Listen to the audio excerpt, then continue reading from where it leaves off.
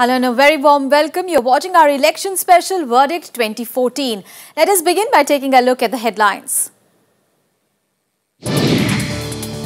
Election Commission disallows the use of government-run vehicles for election advertisements, says parties in power can use it to their advantage.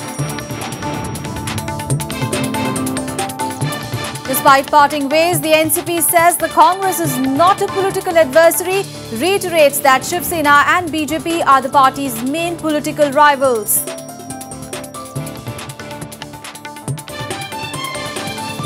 Fallout of the Shiv Sena BJP breakup at the centre. Union's Heavy Industries Minister Anand Gite is set to resign after Modi returns from the United States. And calling it an attempt to unite the Janata Parivar, Janata Dal United and Indian National Lok Dal agree to contest jointly in Haryana.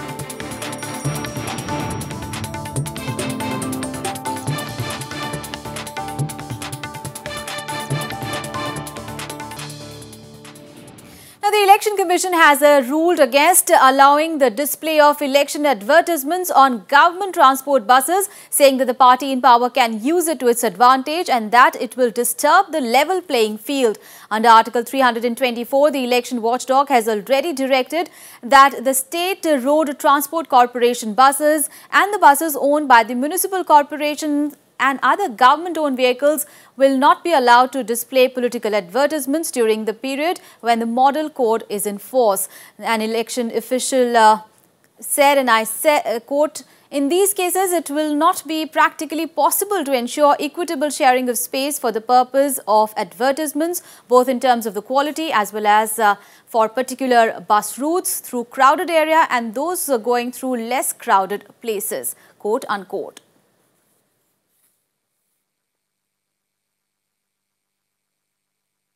Meanwhile, terming the recent Lok Sabha polls as the first innings, Union Home Minister Rajnath Singh has said in the second knock, the BJP's target is to form governments in all states. In a function in Lucknow, Rajnath Singh said if BJP gets a chance to remain in power for 10 years, it will make India a superpower. He said, and I quote him, "Lok Sabha elections were the first innings in which we received astounding success. Now in the second innings, the target is to form governments in all states," quote unquote.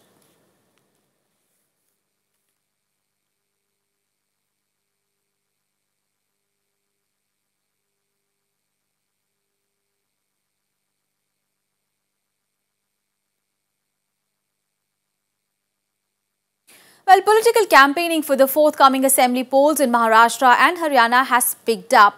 With about a fortnight to go for the elections, leaders have hit the campaign trail in these two states. BJP President Amit Shah and Haryana Chief Minister Bhupinder Singh Hooda addressed rallies to voters. In Maharashtra, MNS Chief Raj Thackeray has criticized the BJP for severing ties with Shiv Sena. Haryana Chief Minister Bhupinder Singh Hooda is seeking a third term when the state goes to polls on 15th of October. Contesting from Rohtak, Hooda has hit the campaign trail over the weekend. On Monday, he addressed a rally in Karnal's Tarauri. Continuing his tirade against INLD Chief Om Prakash Chautala and BJP, Hooda ensured to focus on farmers' issue. He questioned the previous BJP and INLD government's achievements regarding development. Bharatiya Janata party नीतिगत तौर पे कभी भी किसान और मजदूर और गरीब और मध्यवर्गीय लोगों की हितैषी नहीं हो सकती, छोटे दुकानदार की हितैषी नहीं हो सकती। ये तो बड़े-बड़े धनगाड़ों की party. BJP President Amit Shah also launched his party campaign in Haryana's Tohana on Monday. Speaking at the rally, he said that his party could ensure development with its government at the centre.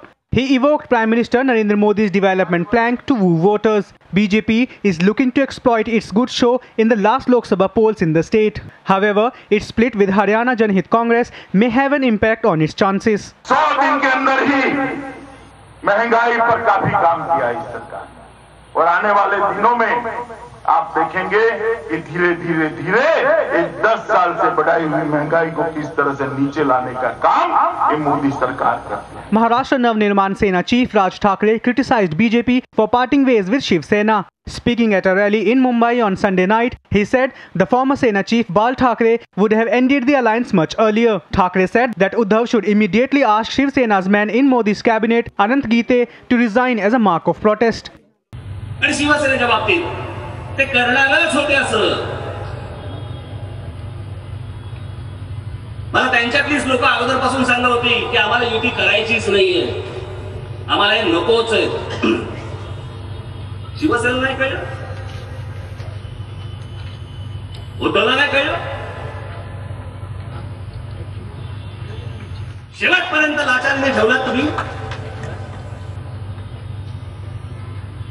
मी जर त्या ठिकाणी असतो ना, 1 महिन्यापूर्वी लाच मारून गेलो असतो त्यांना सगळ्यांना. Thackeray also said that one of the first issues he would address if voted to power is affordable homes for people who stays in hutments or on rent. He also alleged that during the last 15 years, the Congress NCP government failed to provide good roads, water and electricity to the people of Maharashtra. Bureau Report, Rajya Sabha TV.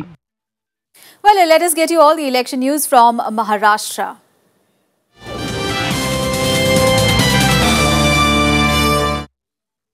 Well, nomination papers of as many as 6,494 candidates in the fray for assembly polls in Maharashtra were found valid after scrutiny yesterday. In all, 1,152 nominations were rejected. The total number of candidates who filed nominations from 288 assembly constituencies was 7,646.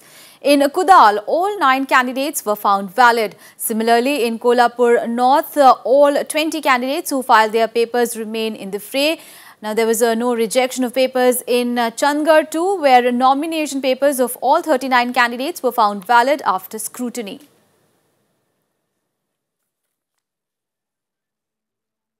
However, senior leader and spokesperson of NCP, Ankush Kakre's nomination as a candidate was declared invalid after scrutiny. Now, Kakre's nomination was rejected as he had missed adding a mandatory election affidavit to his nomination forms.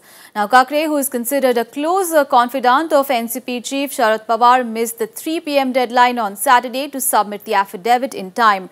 The rejection of Kakre's nomination papers for the prestigious Sabha Pet seat has assumed a political hue as it was subsequently left Deepak Mankar as the NCP candidate in the fray. The seat is currently held by BJP's Girish Bapat.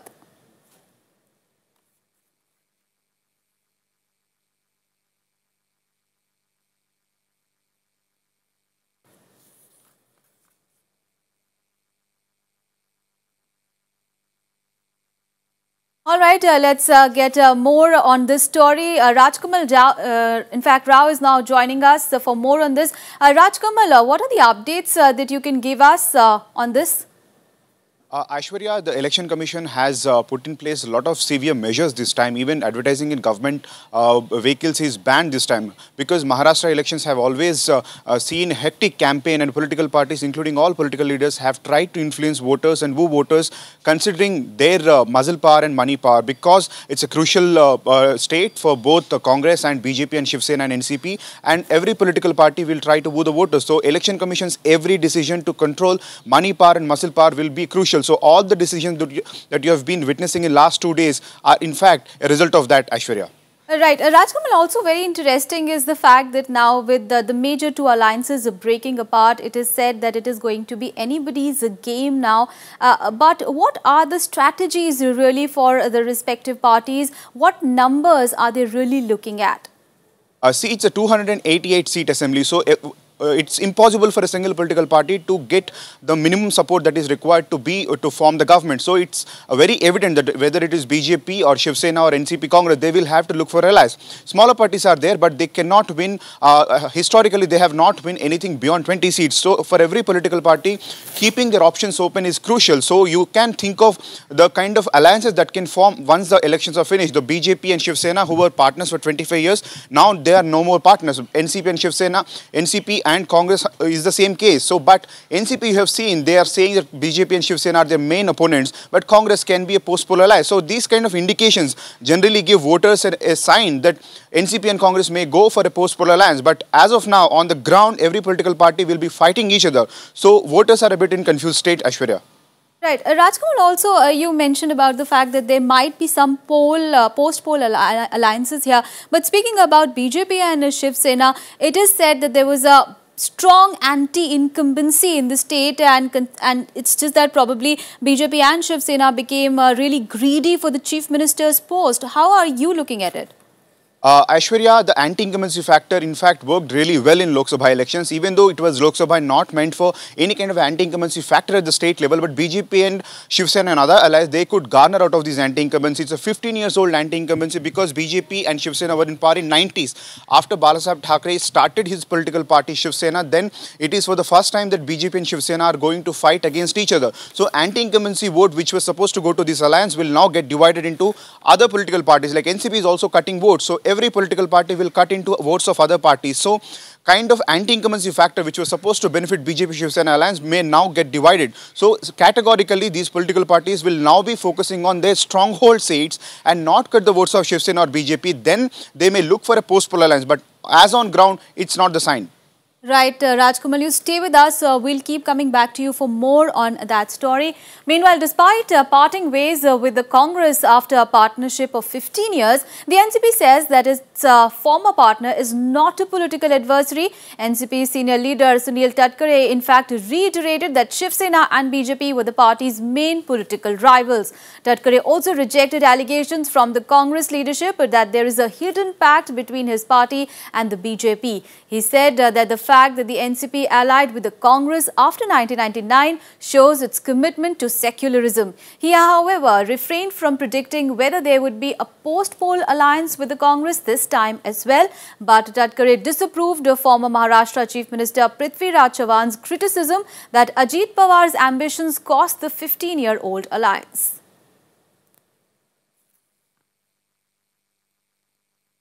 And the bitter breakup between the Shiv Sena and the BJP has had its fallout at the centre, with Union Heavy Industries Minister Anand Geete set to resign from Narendra Modi's cabinet. 4 days after the alliance broke up, Shiv Sena clarified that Geete, the only Sena minister in the NDA government, will put in his papers. Now, party chief Uddhav Thackeray said that after Narendra Modi returns from the United States, Geete will meet him and submit his resignation.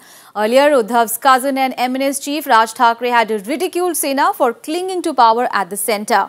Meanwhile, BJP distanced itself from the decision, saying that they had not demanded Geete's resignation. The 25-year-old alliance between Shiv Sena and the BJP had ended last week following 2 weeks of intense parleys over seat sharing for the Maharashtra Assembly polls. Narendra Modi आल्यानंतर अनंत गीते त्यांच्याकडे जातील आणि त्यांच्या हातात राजीनामा देतील की बाबा ज्याने आमचा विश्वासघात केलेला आहे तो तुम्हाला विश्वास कसा काय देऊ शकतो, त्यांच्यावरती विश्वास कसा तुम्ही ठेवू शकता. मला असं वाटतं हा विचार सगळ्यांनी करायला पाहिजे. प्रश्न शब्दाचा आणि विश्वासाचा आहे. प्रधानमंत्री के लौटने के बाद आनंद गीते जो उनके भारत सरकार में मंत्री हैं वो इस्तीफा दे देंगे. यदि उन्होंने ऐसा कहा है, यदि वो ऐसा चाहते हैं, तो मुझे लगता है कि ये उनका निर्णय है, लेकिन भारतीय जनता पार्टी की तरफ से ऐसी कोई मांग नहीं की गई थी. All right, let's go back to my colleague Rajkamal Rao, who's now joining us. Rajkamal, now it is very interesting what Congress has said. It is saying that NCP is not really an problem, but it is the BJP and Shiv Sena who are the real competitors. Obviously, it is a little bit pointing to a post-poll alliance that might happen, but at the same time, it is being said that Congress parting now with the NCP was not a great idea, considering the fact that neither of them have the possibility of gaining a majority on their own. Aishwarya, in fact, it's a theory case because Congress and NCP, they share same ideology. In fact, NCP is a cutaway from Congress. Sharad Pawar left Congress and formed NCP. When it comes to right-wing parties like BJP and Shiv Sena, they also share similar ideologies. So it's very difficult for them to look partner in the other side of the fence. So NCP criticizing Congress for the sake of criticizing is purely because of the political benefits. But when you talk about post-poll allies, they are the natural allies for Congress party. Same with BJP and Shiv Sena. So Anand Geete is resigning and Shiv Sena linking it to Prime Minister Modi's visits and all, they all, interconnected. So every political party on the both sides of the fences are looking for partners after post-poll. So fact of the matter is they all realize that on their own they cannot form government in Maharashtra because it's 280 seats. If you look at the geography of Maharashtra, every political party have a strong base in every region. Vidarbha region, Congress, Marathwada, NCP, and Konkan region, BJP and Shiv Sena. So every political party know their strongholds, but when it comes to their weak assembly constituencies, they need partners, Aishwarya. Absolutely. And Rajkamal, what is also going to be a real problem for the NCP is the fact that many of their strong leaders of strong stature have in fact in the last 1 month left the party and they have either joined Sena or the BJP. Rebel candidates are going to be a major concern for Congress and NCP because they have seen the ground and they have realized the ground. They think the wave is in favor of Shiv Sena BJP alliance. So a lot of leaders have left NCP and Congress, and some of those leaders have joined Shiv Sena and BJP. In fact, yesterday 200 Congress rebel candidates have joined BJP cadre. So a cadre means they bring in a lot of people who are supporters, because Congress and NCP enjoy traditional cadres in Marathwada and Vidarbha region. So on these regions where BJP is a weak party, so it will turn in their favor. But fact of the matter is it important for BJP to depend on rebel candidates who actually left Congress party because the party is on the other side of the fence? They were enjoying power for the last 15 years. So is it how BJP and Shiv Sena are going to handle these rebel candidates will impact. And at the same time, NCP is trying and testing their waters, because they had an edge over Lok Sabha polls when they compared to Congress party, but they were a smaller party in the assembly. So when they withdrew power, Prithviraj Chavan had to resign. So NCP is testing the waters, whether they have a very strong base or not. If they have a strong base, they want to expand beyond Congress, and they don't want any brotherly support, because that's what the NCP leaders made it clear, that they want chief ministership for at least 2 years once the Congress and NCP led government is formed. So every political party is trying to estimate their own ground realities, Aishwarya. Right. Thank you, Rajkamal, for all those details there. With all the poll, in fact, alliances falling apart, it is anybody's game in Maharashtra now. Meanwhile, Raigad district in Maharashtra is just a short drive away from the hustle and bustle of India's business capital, Mumbai. It boasts of some of the popular weekend getaways for Mumbaikars. Well, despite being a part of Konkan district, where NCP and Shetkari Kamgar Paksha have a stronghold, so Shiv Sena stands a good chance this time to win the 7 seats at stake here. We take a look at what to expect from the district once ruled by Chhatrapati Shivaji.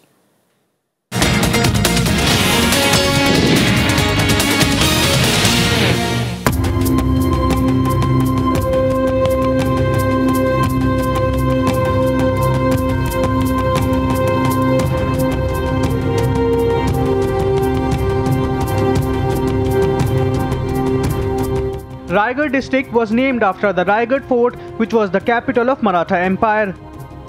Chhatrapati Shivaji rebuilt this fort and ruled over his entire kingdom from this hilltop in the Shaidri mountains. The district headquarters Alibag boasts of the tomb of Kanoji Angre, the naval admiral of Shivaji's empire, which controlled the entire western coast from Surat to Kohin. The district also has the Jawaharlal Nehru port, which is the largest cargo container port in the country. With a strong legacy of Maratha culture and history, the district is expected to witness a strong contest from the regional parties like Shetkari Kamgar Paksh. The party had won 3 out of the 7 seats in the 2009 assembly polls. NCP won 2, Shiv Sena and Congress won 1 each.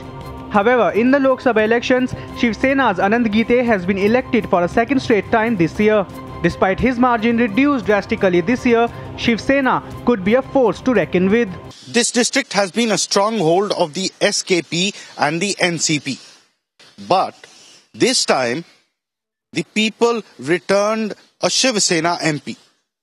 So the expectations are that the Shiv Sena may do well this time. Amritanshu Rai, Rajya Sabha TV. कामगार पक्ष फमगार पक्ष का क्या नहीं और NCP फेंसीपी का कुछ नहीं। एनसीपी का होता तो तटकरे साहब क्यों भाग जाते थे मैदान छोड़ के? अगर हिम्मत होती तो उन्होंने उधर से चुनाव लड़ना चाहिए था ना, लेकिन उन्होंने इतने घोटाले किए हैं, उनको पता है, इसलिए वो पहला ही मैदान छोड़ के गए। Just days before the polls, the two big alliances of the BJP Shiv Sena and Congress NCP were called off. With all 4 deciding to go alone, the smaller parties feel they can earn some bargaining power by winning its strongholds. That is why SKP is focusing more on the issues related to farmers and laborers to attract more votes. जिस तरह से अभी तक जो 15 साल में काम चला है, उसमें किसानों के बारे में जो राजनीति की, अर्थनीति की, वो सब गलत की। ईच स्टेट में सिंचन का जो प्रॉब्लम है वो बहुत बड़ा है। The beaches in Raigad attract local tourists from both Mumbai and Pune. Ahead of the elections, the district administration is gearing up to check flow of liquor and muscle power. We have formed the flying squads and static surveillance team and video surveillance team. We have deployed police personnel at every checkpost, and each and every vehicle is being watched and inspected by police to control the movement of money. About 100 kilometers from the former Maratha Empire's seat of power is the Murud Jhanjira fort, the only frontier Shivaji failed to conquer despite several attempts. It remains to be seen how the regional parties fare this time with a changed political equation. Amritanshu Rai for Rajya Sabha TV from Raigad, Maharashtra. All right, we'll take a very short break here. Coming up ahead, we'll get you all the news from the election-bound state of Haryana. Stay with us.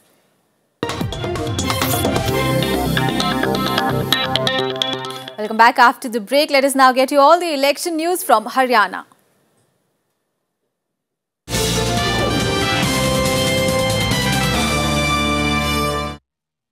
Well, after the scrutiny of nomination papers in Haryana, a total of 1,565 candidates remain in the fray for the assembly polls slated for 15th of October. The Chief Electoral Officer of the state said that among the candidates, 1,403 are male contestants. During scrutiny, 360 nominations were rejected. Now, candidates would be able to withdraw their candidature by 1st of October, after which the final picture of the total candidates in the fray will be clear. About 1.61 crore people are eligible to cast vote in the polls, and 16,244 polling stations would be set up in the state. In the assembly elections 5 years ago, Congress had won 40 seats, INLD 31, BJP 4, HJC, BL 6, SAD and BSP 1 each, and 7 seats had gone to independents.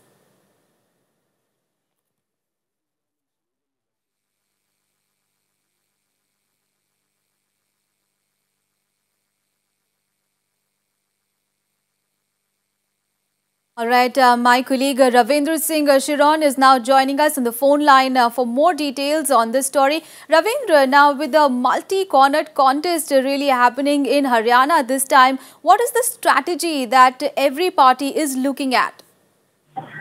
Yes, you're right that this is the first time after many years we have seen multi-cornered contest in Haryana. Also, the very important which we should learn in this election is that this is a very important and historical election for Haryana. First election when there is no Lal is directly participating. No Lal means Haryana has 3 Lals, Bhajan Lal, Banshi Lal and Chaudhary Devi Lal. No one of them is now participating. All of them, we have seen the demise last year of Chaudhary Bhajan Lal. After that, though there are a lot of BPL families in Haryana, but there is no Kacha house is visible. So there is no Roti Kapra Makan type issues in this election. There is no issue of BSP, that is Bijli, Sadak and Pani. The people in Haryana are now agitated because of the poor land acquisition policy of the government. The opposition is accusing the Huda government for favoritism to the hometown Rohtak. But as well as the campaigning in the election has started, this is in first. Yesterday, the national president of BJP held public rallies in the state. After his return from US, the PM, Narendra Modi, is also expected to address around 10 rallies in the different constituencies of Haryana. All right. Thank you so much, Ravindra. My colleague was joining us from Hirsar. And well, moving a step closer towards the unification really of the old Janta Parivar, JDU and INLD has decided to go together in Haryana Assembly elections. Well, JDU President Sharad Yadav announced the decision, saying that both parties have had a good relation since the time of Chaudhary Devi Lal. On 5th of September, JDU leaders had attended a rally organized by INLD to mark the 100th birth anniversary of the former Deputy Prime Minister in Jind. Well, the coming together of these parties coincides with the similar efforts of bringing on board splinter groups which are politically significant really in other states.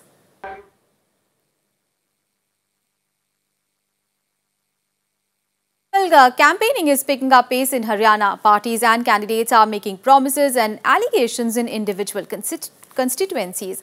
Now, Vishal Daya takes stock of the issues and the candidates in one of them, the Sonipat Assembly constituency in Haryana. Take a look.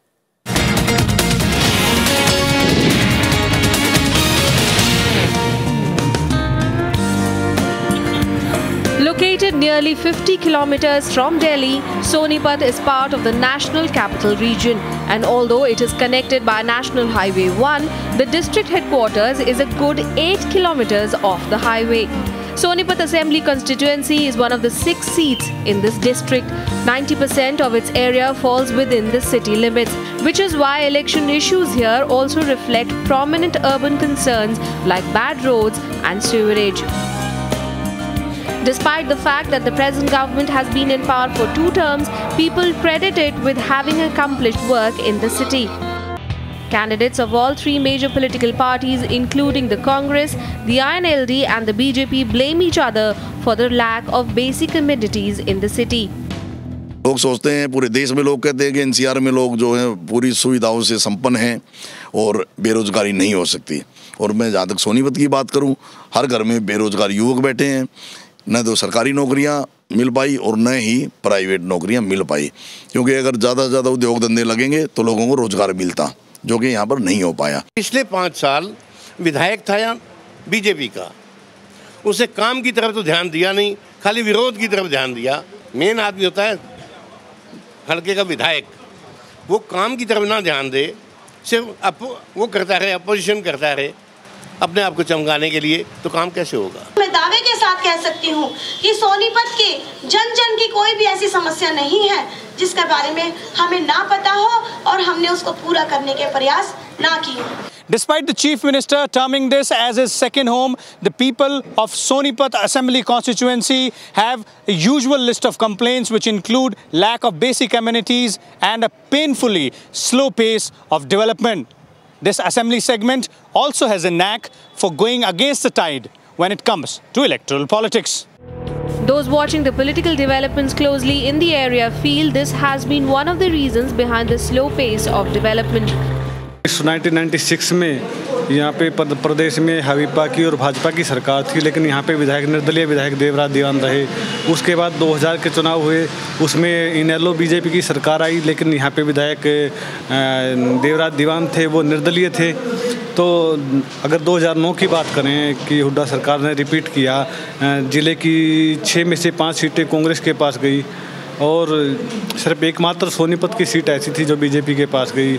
तो स्वाभाविक रूप से ऐसा है कि BJP, चूँकि विधायक BJP का था यहाँ पे, इस वजह से उस गति से जिस वक्त एक्सपेक्ट की जा रही थी कि विकास होंगे, तो वो नहीं हो पाया। Industry representatives in the city also say the fault is with the lack of long-term planning. With 3 main candidates from parties that are each fancying their chances and the voters confronting them with a long list of complaints, a close contest seems to be certain here. With camera person Junaid, Vishal Daya's report for Rajya Sabha TV.